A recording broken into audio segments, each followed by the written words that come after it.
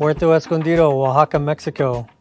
We recently were lucky enough to have the opportunity to live there for almost 6 months.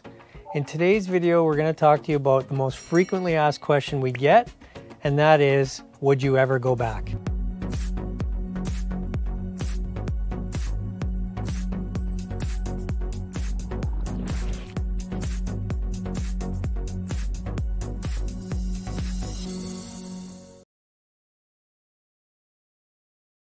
Hi everyone, we're Erin and Lori Miller. This is Plan Free, the channel that illustrates slow travel and a location-independent lifestyle.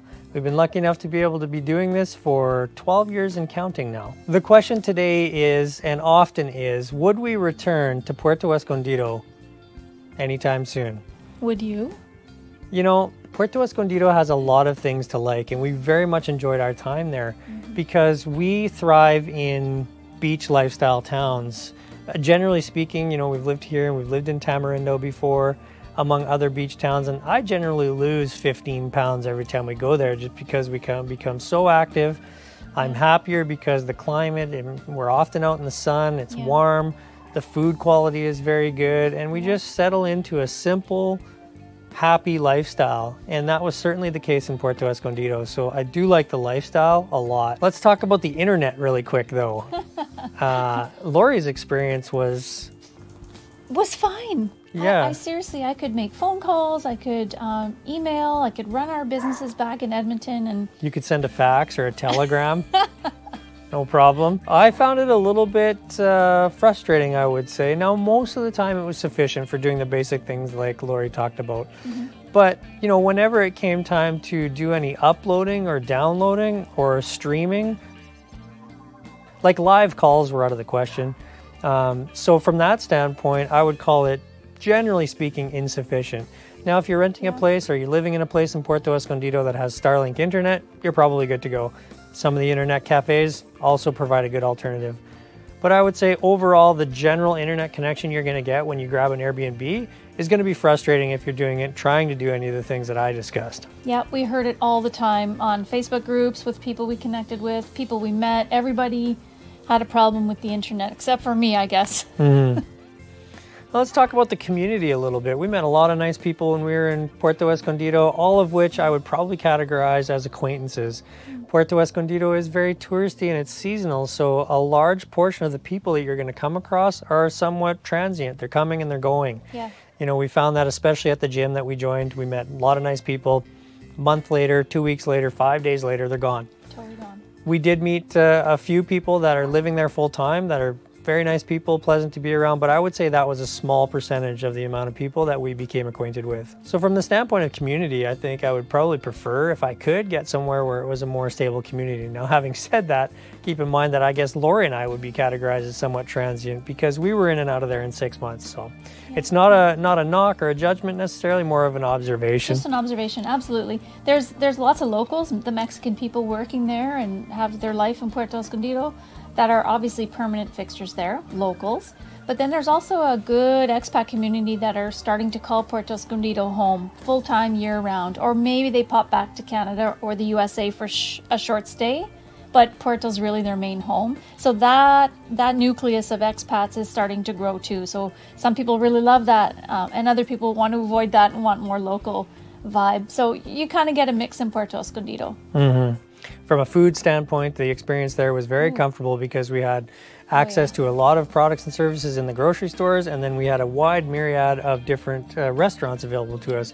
In addition to the famous regional Oaxaca cuisine, there were a lot of restaurants from other geographical regions represented, and we never ran out of options as far as food goes. It never became stale. It was always interesting right till the end. In fact, I missed several of the restaurants that are in Puerto Escondido. Yes, the ease of life. He's talking about the variety. Any cuisine, nationality almost that you want was available.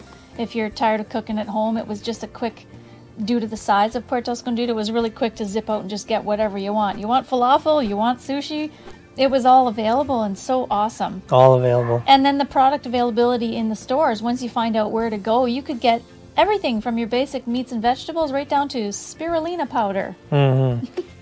If you like this video so far, now's a great time to press the like button. Click subscribe if you'd like to see more videos like this from us, and the blue bell icon so you always know when the next video is coming out. And leave us a comment. We love those. We answer them all personally. Go for it.